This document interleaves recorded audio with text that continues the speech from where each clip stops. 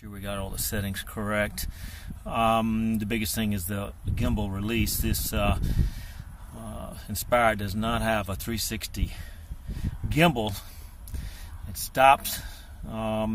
So DJI incorporated a software fix so that you could rotate 360, and that keeps right on going. Alright, now let me see if I can find, it's under MC settings. Oops. General settings.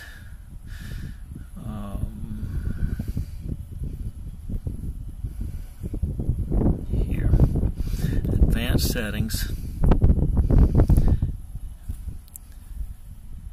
And gimbal endpoint auto release.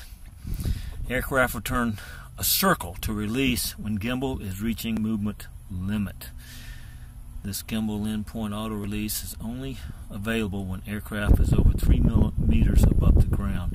So make sure that's on. You'll be kind of surprised what happens. The Inspire will, when it reaches the gimbal endpoint, it will suddenly rotate 360, and you can see it on your screen, the rotation, but in the actual film on the camera it's transparent. So that is really amazing how DJI has done this software fix for lack of a 360 gimbal. Okay, I'm going to pan the camera around.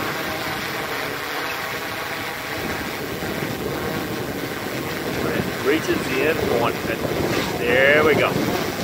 See what happens. I can continue panning it around. The aircraft simply spins.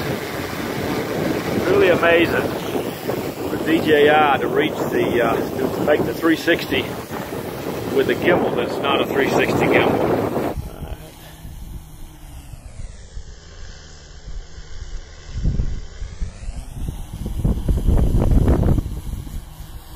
Alright, it's tracking. We'll just go up a ways.